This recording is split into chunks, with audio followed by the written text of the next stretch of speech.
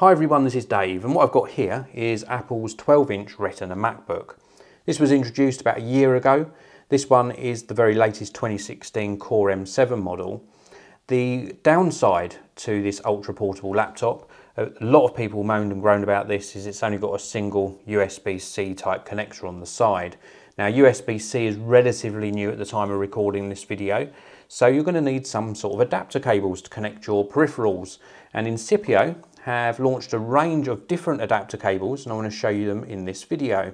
This is the product packaging, and the first cable I want to show you is a USB-C to micro USB cable. So this has a USB-C connector on one end, and then on the opposing end it has a micro USB connector. Now this is ideal for if you want to connect a smartphone to your laptop and synchronize data across. This is ideal for doing something like that. Now the second cable I want to show you, obviously very similar looking. I like the fact that they've done these all in this really nice white colour. Now this is of little use to me at the moment, but when more USB-C peripherals come out, this will be super useful. It's got a USB-C connector on both ends, so this will be ideal for connecting a really fast hard drive or an external solid state drive to the 12-inch Retina MacBook. Now the last cable I want to show you is a little bit thicker, and this is going to work at the fastest speed that USB-C connector supports.